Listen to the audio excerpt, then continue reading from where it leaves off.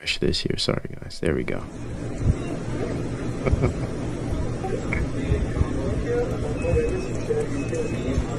You know, you got to make sure it's clean. Never know. There might be some vid on that coffee.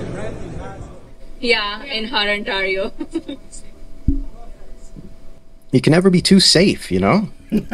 Got to make sure, you know, you might as well just dip the whole thing in a vat while you're at it.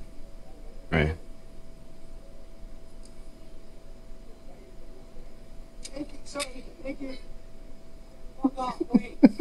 Sorry for the language there. It's just, I don't know if you guys even heard that, but he had used some foul language. I mean, it's just absolutely hilarious. Shout out to my brother Days of Noah. Some of the most in-depth, most well-informed content on YouTube with the occasional laugh. Thank you for that, brother.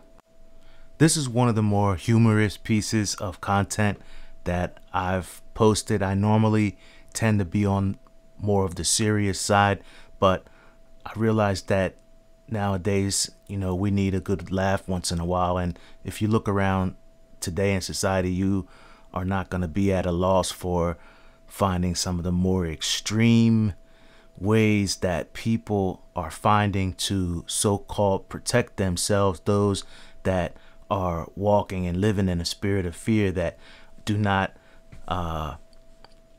trust and believe in their own God-given immune system and their ability to overcome sicknesses of the day.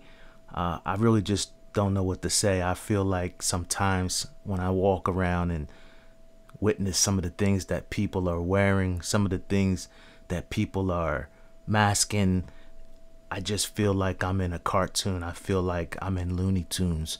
I feel like I'm in some type of cartoon world with Bugs Bunny and Elmer Fudd and the rest of them. It's just unbelievable. I don't even know what to say.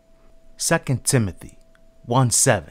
God has not given us a spirit of fear, but of power and of love and a sound mind. If you're someone who's walking around today making decisions, especially about your health and your life and your welfare, based on a spirit of fear, then that comes from the enemy, and you need to question those decisions that you just made. God bless.